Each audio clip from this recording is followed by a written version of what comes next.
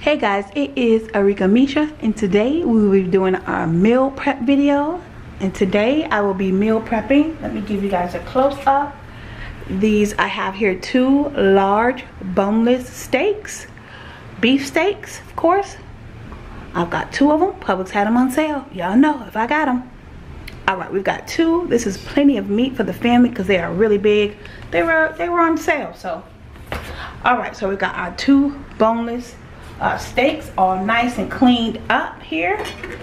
So you guys have to come back and see what I'm going to be cooking with this boneless steak. Alright, got it all cleaned. I've got my seasons here ready. I'll go ahead, and what I'm going to do, you guys are going to see. I'm going to go ahead, let me see, I'm going to get a different knife. This knife isn't doing what I need it to do. So let's switch. Yeah, this is what I need. All right, switching to a smaller blade. All right, and I'm just cutting according to, just, you know, following my meat. All right, we got that off. You guys can see, got that cut off. All right, kind of like a, see, I'm just kind of following the meat. There's like a little split here. Cut that up. I'm leaving my fat on. This steak doesn't have much fat on it, so I am leaving the little bit of fat that I have on. I'm leaving that. So definitely gonna leave that so I can have a little juice. Y'all know that fat's gonna help my meat be tender. All right. Okay. All right. So we got it all off. And remember, I said these are boneless. So. All right. So I've got my bowl over here. So I'm gonna be chopping this up into chunks. Little cube chunks like this.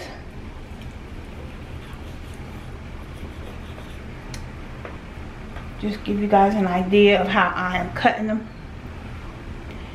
Just little chunks, nothing special.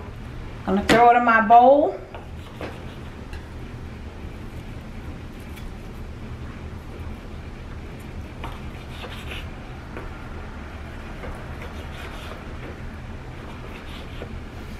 I won't be using a whole bunch of seasons for this recipe, for this meal that I'm doing. Won't be using a lot of seasoning, but you guys will see. I'll show you the seasons that I'll be using, of course, for this particular meal. I love doing meal prep because, you know, I like to take the time out to prep my meals for the family. So I love meal prepping. You know, and you want your food to taste its best, so you prep before you cook. Well, I do. I mean, you know, everybody don't prep. I'm just saying. Everybody has a right to do what they want. If they don't want to meal prep, they don't have to meal prep. But me, it's just the OCD in me. I like to prep. Show you guys again, nice little chunks here that I'm cutting up. Ain't gotta be all pretty, and just cutting your meat up into chunks. However you want to cut it up. You can cut them small, you can cut them big, however you want to cut them.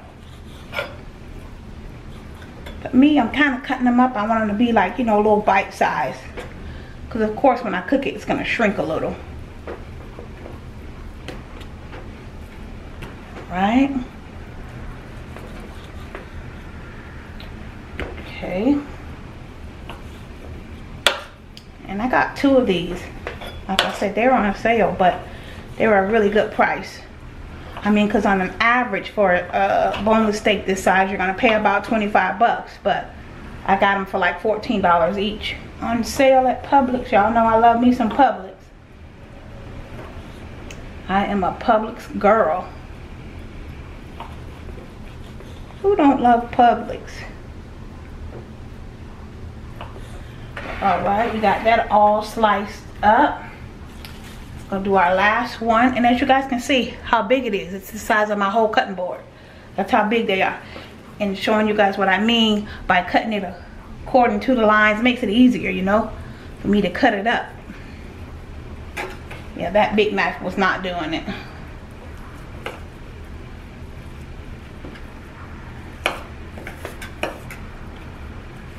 Easy peasy. And you know what, like I was saying, make sure you guys come back and check out what I'm gonna be cooking. Can't watch the meal prep and don't know what the meal is gonna be. So I definitely got something really tasty in mind for this boneless steak that I'm cutting into cubes. So y'all definitely got to come back and see what it is.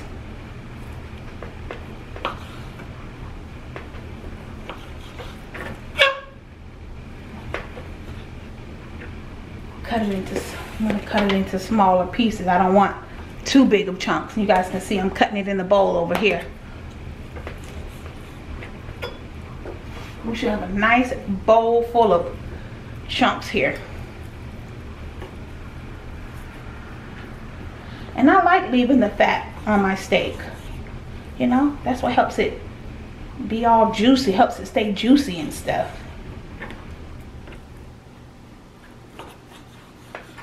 Cut this across.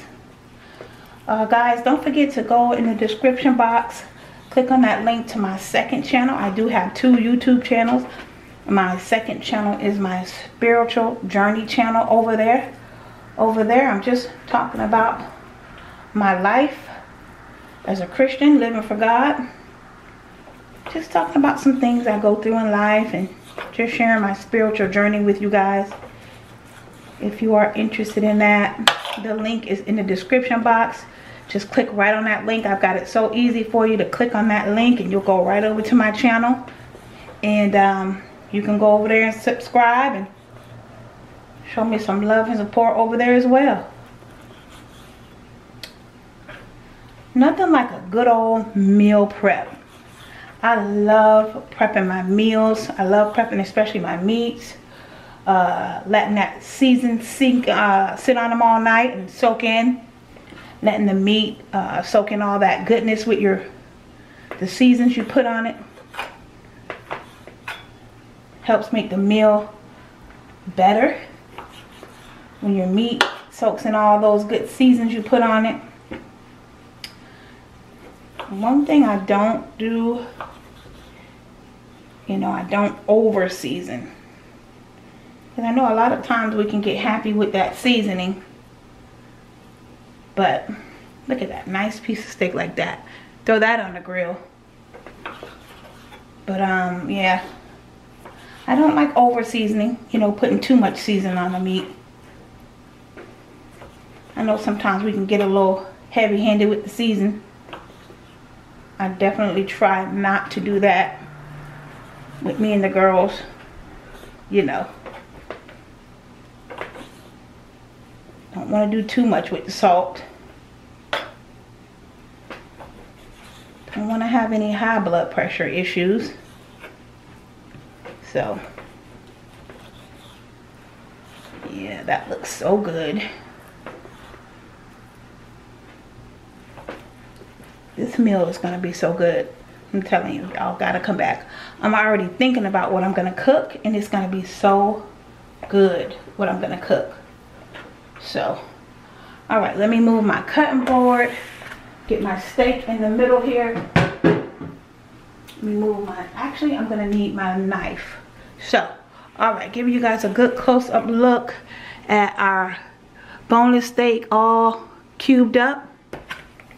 I am taking the point of the knife And I'm gonna stab my meat to help tenderize it, of course. It's steak. So you guys know I always tenderize my meat anyway. I'm always poking my meat with forks and stuff. But since I have this knife here, I'm definitely gonna use this knife. Just, you know, kind of stab it, you know, tenderize it a little bit there. Be careful with these sharp knives.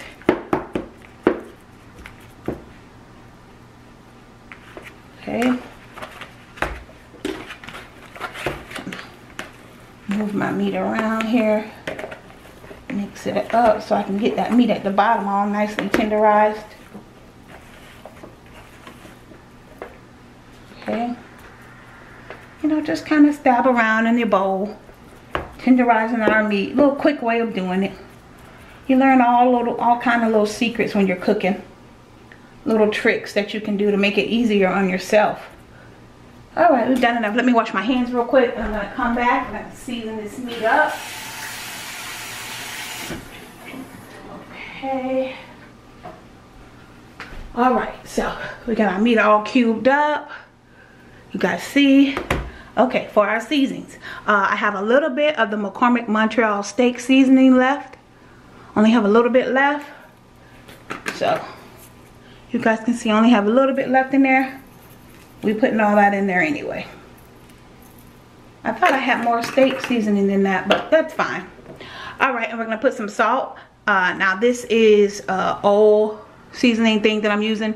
And I just put, you know, rope salt on it. Y'all know. Y'all know how we do. It's salt. Sprinkling some salt in there. Don't want to do too much. Alright, we've got our black pepper. Grind pepper. This is by Old Thompson. Ground pepper in there.